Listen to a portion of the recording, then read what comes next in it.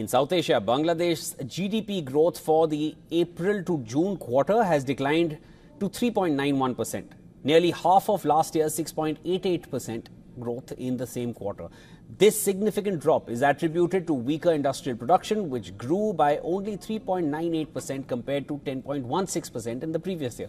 The slowdown has also affected agriculture and services, with agricultural growth down slightly and service sector growth reaching 5.8%.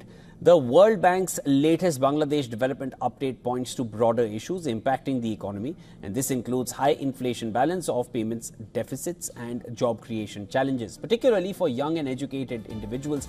The World Bank projects further economic deceleration in Bangladesh, expecting growth to slow to 4.0% in fiscal year 2025 before an anticipated rebound to 5.5% in 2026. Inflation, currently driven by high food and energy prices, averaged 9.7% and is expected to remain elevated in the near term. Bangladesh is facing pressing economic challenges with a rising income gap, particularly in urban areas, as noted by the World Bank.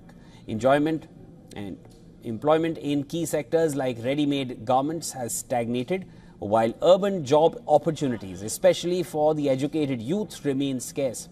Despite recent policy moves such as introducing a crawling peg exchange rate, the country's banking sector still struggles with tight liquidity and elevated non-performing loans, which could further impact economic recovery.